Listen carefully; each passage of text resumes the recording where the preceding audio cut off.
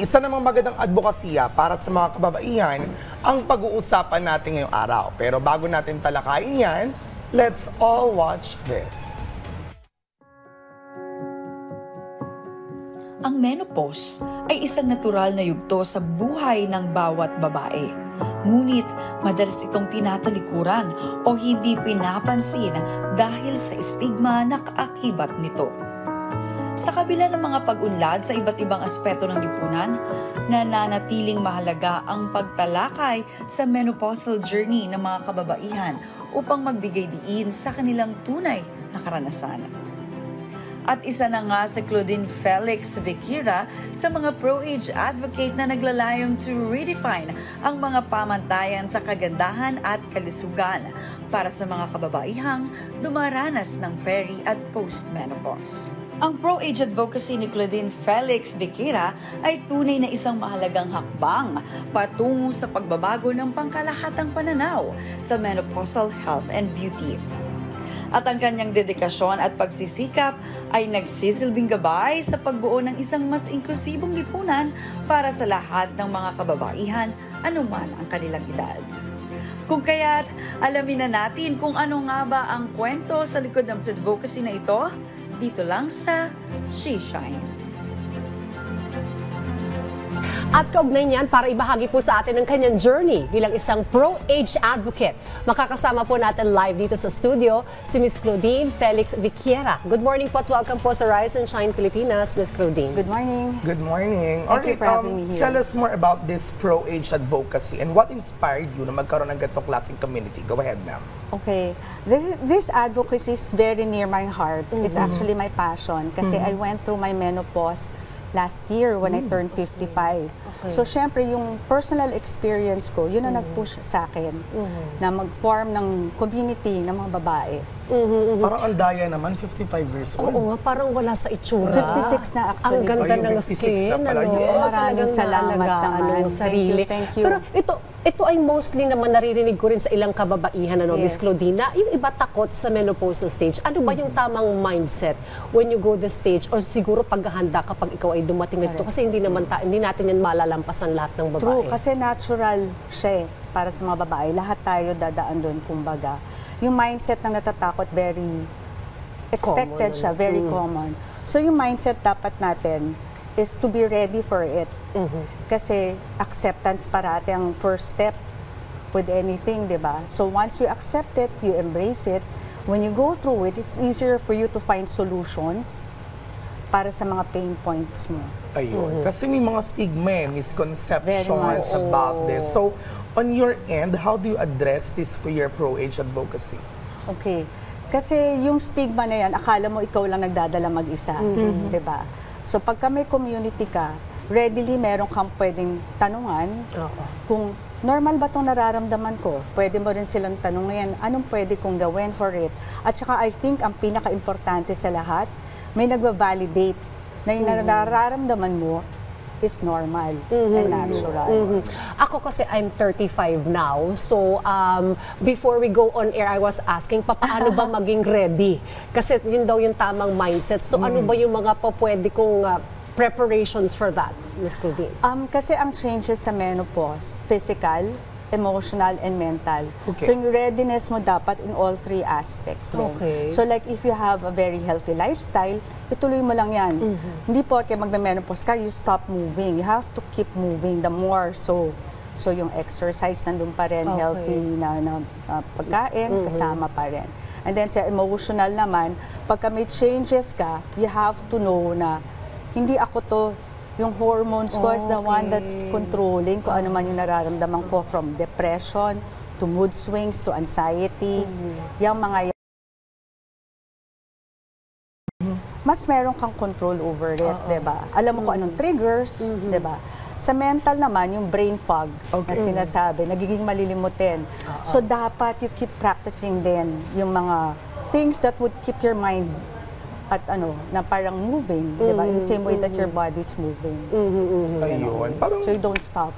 Kasi nabanggit Iday na 35 years old siya, talagang kailangan na ba niya talaga mag-prepare or enjoy muna ba ang buhay or paano ba? Sa bagay kasi you have to transition it Ano kaya dapat gawin? Kasi pag sinabang enjoy mo na yung buhay, it doesn't mean na when you get Hindi naman menopause, you stop enjoying. Para mali Yun ako lang na isang itanong, pasensya na. misconception. Oo, yun, isa yun. Kasi yun ang gusto mong pakita sa tao, you define how you age. Kasi hindi ako nag-enjoy Hindi sa ka nanay ko na nag-menopause siya. Kinukurot ako lagi. It's the hormones. Ayun. Yun nga gusto ko kasi yung menopause maging generational din siya. Okay. So, ibig sabihin kung ako, meron akong anak na babae or a younger person, anyone like sa workplace or anyone around, ma-i-inform ko rin siya, this is what happens. Kasi ako coming from a family of 12, 9 girls kami. Oh, wow. To think very, kumbaga female na population sa family, laki. Walang information I was one of the younger ones. Pero even from my mom or my older sisters, hindi pinag-uusapan siya. Okay. So gusto ko Tabu pag-usapan siya, tabu ko rin. Okay. Uy, sa mga lalaki meron din, no? Andropause. May mga lumapit na po ba? Yung community. husband ko, sorry, kailangan ko siyang banggitin. Ayun. He's going through that also kasi ang lalaki, syempre may hormonal changes din So yes, that's true. So, we can, kumbaga, support each other, ano? Kasi parehas Sana. naman ng gender, Ideally. dumadaan dito sa stage na ito. But tell us about your community. Gaano na ito kalaki? At paano nagsusuportahan ng member ng community na ito? Okay, so nung nag-menopause last year, ang support group ko, nakuha ko sa mga close friends ko. Okay. Kasi magkakasing taonan kami, naintindihan namin yung pinagdadaanan. So doon ko nakita na pag may community ka, mas madali.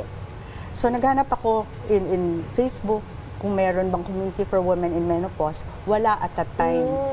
So wala lang, nag-start lang ako ng page lang na pro-age and then nag-grow na siya organically. Ano yun? Parang Zoom meetings? May face-to-face meetings? Ano lang siya, syempre, mahiyain rin maraming mga tao. Nag-start siya with joining the page. Okay. And then may Sharing group stories? chat. May group chat. Okay. So yung group chat, marami siyang members from all walks of life, from different parts of the Philippines. Meron pang taga-Saudi na, na nurse who helps us with the medical part. Tapos may doctor rin na member. So, parang everyday lang meron kang place and space to say na, etong naramdaman ko today, kayo rin ba? And then may sasagot sa'yo na, ako din ganyan, pero ganito ginawa ko. Ayun. Kumusta naman yung sa reception part? Nung una, parang yung reception, syempre merong trepidation. Okay. Kasi it's not always easy to talk about it openly.